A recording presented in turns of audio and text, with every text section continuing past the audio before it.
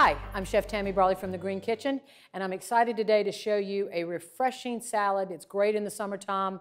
We've got some beautiful mushrooms being grown here in Virginia, and this is a raw mushroom salad. Very, very refreshing. I've already started my pretty platter here. I'm going to tell you a couple different things that we're going to do. We have got some baby button mushrooms, and then we've got some shiitakes. Any mushroom of choice. I will say that I think the portobellos are a little bit thicker in nature and flavor and a mouthfeel, so maybe not the portobellos, but your oyster mushrooms, your enoki mushrooms, all of those are really good to use in this. What I've started is a beautiful platter here. I'm going to finish it up for you. We've got a layer of the shiitakes and a layer of the buttons. But let's first talk about cleaning the mushrooms. Whenever you're going to do anything with a mushroom, depending on if you're going to try to saute it or roast it, you really don't want to run them under water. They are notoriously high in a water content anyway. So to clean a mushroom, particularly for a raw mushroom salad, get yourself a damp paper towel, which is what I've done here, and you're just going to wipe the dirt off, all right? Not introducing any more water. It's not going to affect my salad dressing that we're going to use for this. And for this particular recipe, I'm not going to use the mushroom stems. So we're going to pop that right off. You might want to come back and clean it a little bit. That's just more for presentation purposes. This is not a necessary step for the salad itself, but it does look prettier. So we'll get rid of kind of the guts there. I'm not taking the gills out. They're staying the same. And then we're just going to take a knife and we're going to thinly slice the mushrooms.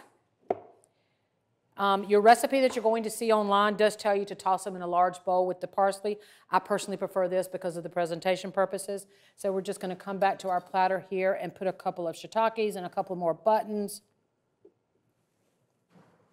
You want to go right into the middle as well. Cover your pretty platter that you've got there. Maybe cut a couple more. I love shiitakes. They're actually one of my favorite mushrooms. And mushrooms are extremely healthy for you. If you like them, they're extremely healthy. So now we've got a beautiful platter there. What I've done here is I've started some lemon zest. You want to take a microplane grater. These are great to use. I do find that people use them wrong, so I'd like to show you the right way. This has a track on the top, on the front there. A lot of people turn it over and they're doing this and they're doing this, and that is actually incorrect. You want to turn it over the opposite way, and you want to turn your fruit in your hand while you're zesting. And what you see here is the track is collecting the zest. So, and then the benefit to that also is that I can see how far to go down into the lemon. If I were to go much further into that white part, it's called pith, P-I-T-H. It is bitter, and it will introduce a bad flavor to whatever you're using. So you want to douse your zest into a bowl like this, and now we're going to juice the lemon. I'm going to leave the zest for garnish, and you'll see that in just a moment. I love to cut off the ends of the lemon before I juice it. And then one thing that's really important as well for a lemon is you want to use a strainer, okay, because it does have a lot of seeds in it. So I put a strainer over my bowl, cut my lemon in half. I'm going to pop the lemon into my hand juicer here, squeeze it over top of the strainer. It'll catch any seeds, any possible seeds that might come out. Some people juice them over their hands and they catch the seeds that way, and that's fine too. Whatever works for you. This is my preference. So we're through with the juicing of the lemon. We've strained it. There are no seeds in that. Really happy about that. And now I'm going to come back and I'm going to add some parsley to that. I'm going to add a little salt and pepper. And then I'm going to add about 2 tablespoons. I've cut the recipe in half, but I think the recipe calls for 4 or 1/4 cup. We're going to pop the olive oil in that. Very basic and fresh dressing.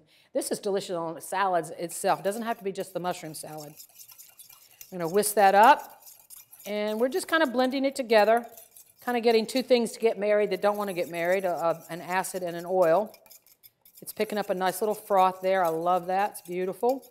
I'm going to reach across and grab a spoon here, and then we're going to drizzle this dressing. You could pour it if you wanted to, but you might overdo it. Don't want to do that. We're going to drizzle the dressing over top of those beautiful mushrooms. You can see it's starting to pick up a gorgeous color. And with that lemon, this is just such a bright salad. I love doing this. And how much? Well, it depends on you. You know, you might have a taste for a little bit more, a little bit less even. Knowing how much I like lemon, we tend to use all of it. And as you can see, it's all of it done there. And then last, we are going to top it with some shaved Parmesan cheese and some of that zest of the lemon. The Parmesan cheese, you can use shredded cheese if you'd like. I like to use the shaved. I think it gives it a little bit more depth for your presentation purposes. And then last, we're going to hit it with some of this lemon zest. And pick up a little bit more of the yellow color. Absolutely a beautiful presentation there. Nice, fresh salad on these hot summer days. And there you have it. I'm Tammy Brawley with your Green Kitchen. That was a raw mushroom salad. Join us next time on Heart of the Home. Recipes from the Heart of the Home can be found on the Virginia Farm Bureau website at vafb.com/recipes, as well as on Chef Tammy Brawley's website at greenkitchenrichmond.com.